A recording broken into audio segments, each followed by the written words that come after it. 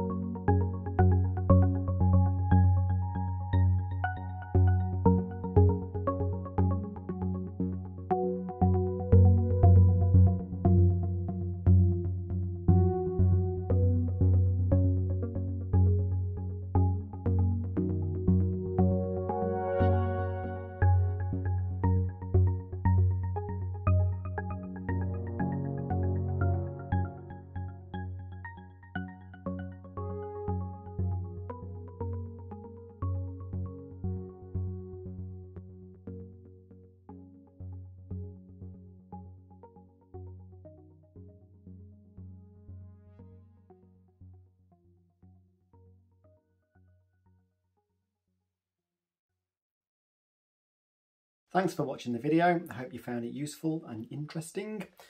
And hopefully we'll see you next time. Bye for now.